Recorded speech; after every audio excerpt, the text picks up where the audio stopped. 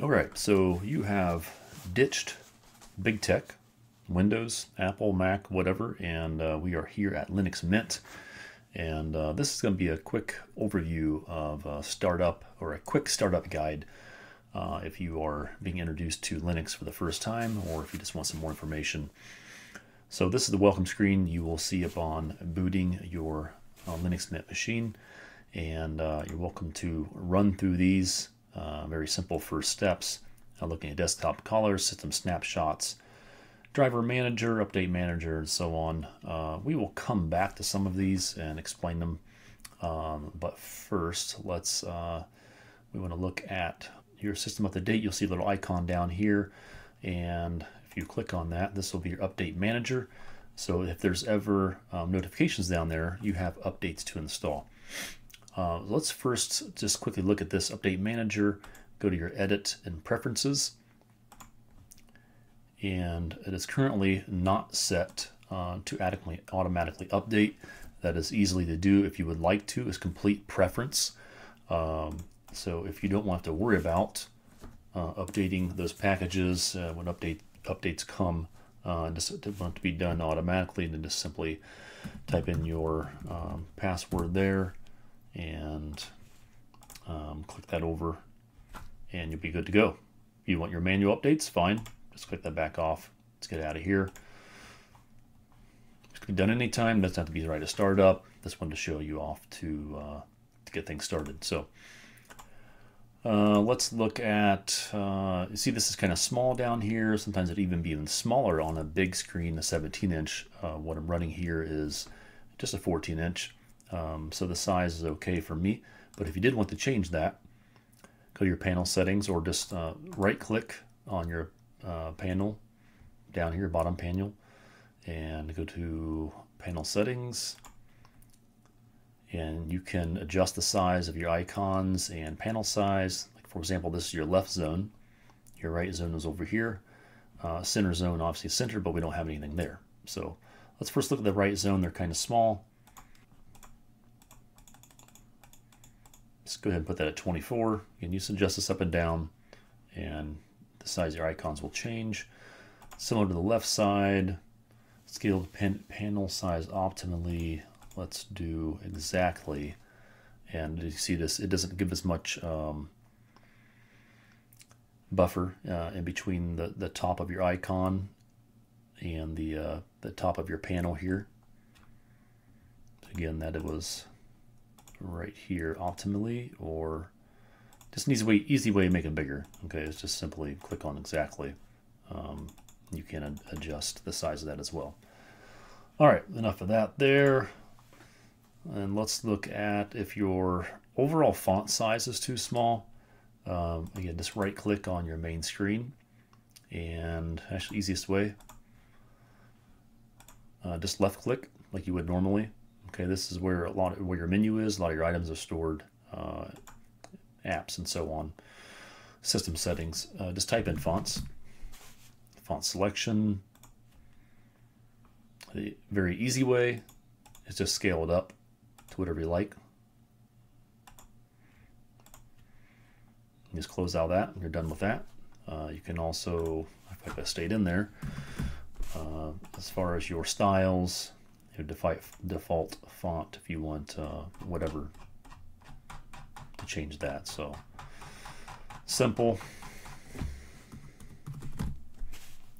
Go bold if you like. All right, so okay, there's that. If you want to, let's look at next thing is, where do you like to get your software or your apps? That is with the software manager. So again, if you just go under here, the little LM logo, Linux logo, and if you just click on this here, it's your software manager.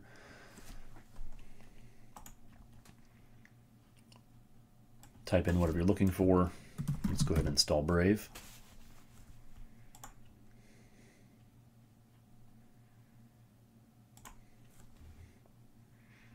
Continue.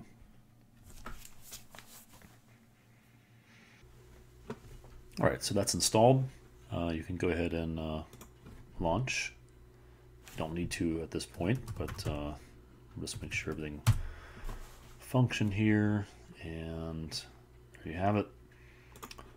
One thing to do down here, currently we only have Firefox, which is okay. There are better web browsers. Brave I feel was better. But anyway, that's whatever preference there is. I just want to show you, you can go find, again, left click LM logo, and you can find Brave here. You can also find it through, if you look at under Internet, yep, it should be there as well. Okay, here's your main folders here. And here's what's under your folders on the right side. So if you right click on Brave, you can add it to the panel, and that will add it to the panel down below us. There we go.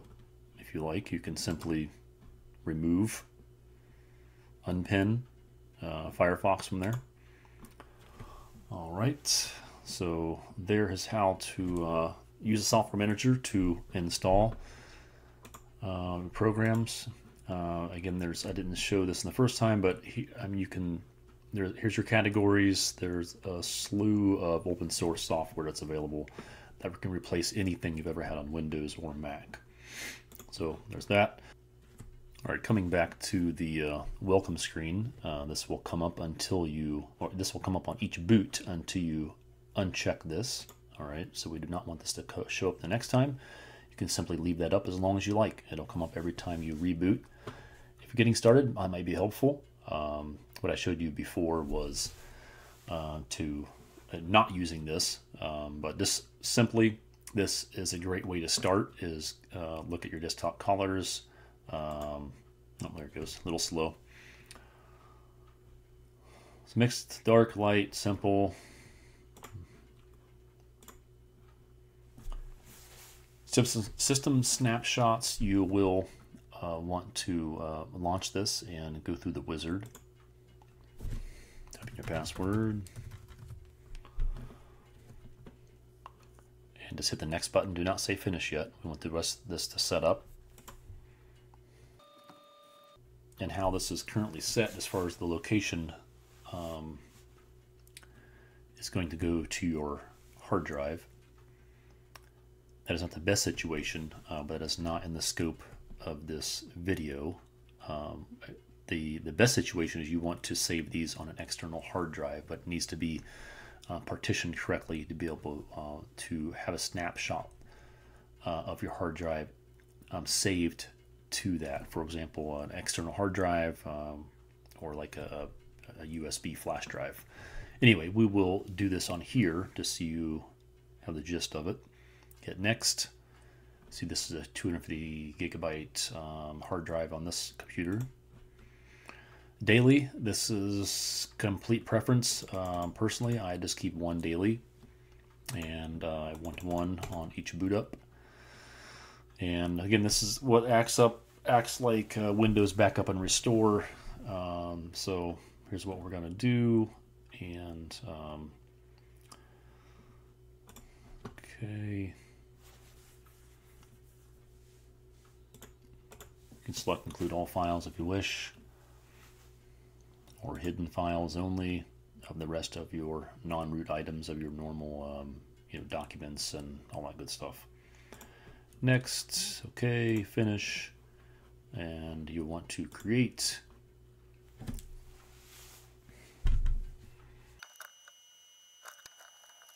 Okay, there you have it. The snapshot or the backup has been created, and it took about 40 or so gigabytes of space, which isn't too much.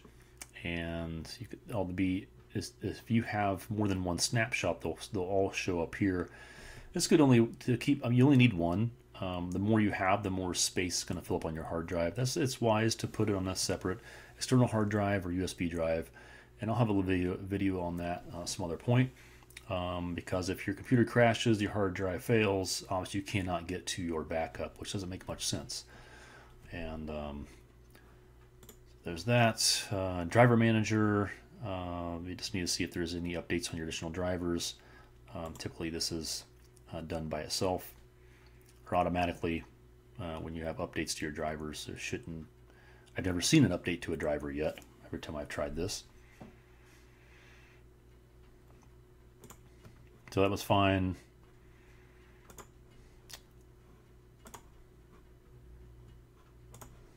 The driver is needed. Okay. Update manager, we already showed you that. Again, it's just down here. It's a little shield. System settings. Here's everything. It's just another way to get into it.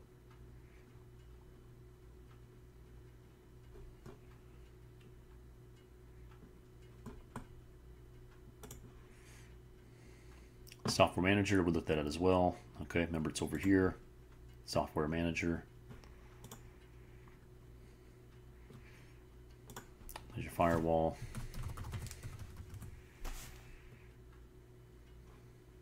Okay, so go ahead and enable the firewall. And so it's important to assess your security needs. And but with this, the firewall is provided with us. It gives us 3 distinct profiles: the home, public, and office.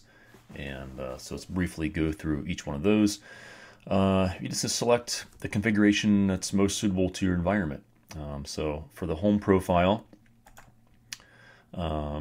that's connected to a trusted home network, and it's a good, it strikes a good balance between security and convenience, and it's suitable for day-to-day use within your home environment. And for the office selection or profile, it's designed for users working in a corporate office, network environment, and this will be a stricter firewall setup to ensure sensitive corporate data is protected. And in the public profile, this is the most secure. It's intended for public Wi-Fi connections and networks against the strictest firewall setup, which is to maximize security. You can also customize these as well under Edit and Preferences. You can alter or delete profiles to your specific needs. You can dig into that. Again, this video is to just give you a quick startup overview. We could dive in the depths of these, but please self-govern and assess your security needs and what you and the environment that you intend to use your Linux system. That is it for the welcome screen. Let's look at now Libre Office, which comes with Linux Mint and pretty much I'd say most Linux distributions. And if you go to Office, and so this replaces all of your, there's no need for Word, PowerPoint, or any of your Microsoft products, Word, Microsoft Excel, drawing and all that stuff. So here's your Excel, here's your drawing in Office drawing, whatever it's called, PowerPoint essentially, and here's Word in a way. So Libre Office Writer, that's what it looks like here. It might take a little bit getting used to. It's very similar to Word, but a very, very, very good resource. That is free open source software. It's wonderful. All right, so I want to show you with looking at the Libre Office. Let's go under folders, and I created a document, and let's go under documents.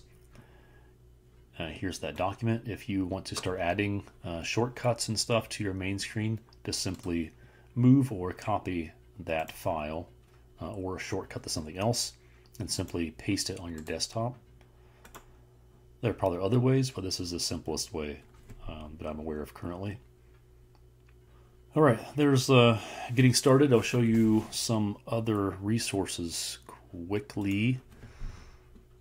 So you can go directly to the websites or have them on my resource page under getprivacyfreedom.me or .com. If you go to Resources tab and just scroll down to either one of these, Privacy Guides or Privacy Tools. These are 2 very, very highly resourced, highly recommended pages or websites to go to check them out. Let's look at Privacy Tools real quick. It shows you virtual private networks, private browsers, emails, cloud storage options, and they have specific requirements to make it on their page. So that's very good for us privacy-minded folk. Also, there is the privacy guides, which is here. Similar, but they have done their research and have similar information here. So yeah, just play around with the photo management, email services, and so on. So there you have it. Quick start guide to Linux Mint. Hope this is helpful, and just keep on your privacy freedom journey, and it's never ending. There's so much exciting things in the open source world, and once we start exiting the systems that enslaved us, we make that the switch over to start building our own things and investigating the things that make us free, that respects our privacy, and find the right people that are like-minded, and the right companies, the entities that all are doing the same thing. And that is, we want our rights, we want our freedoms, and we want our data. It is our property, it's our private property, and that is that. It is no one else's.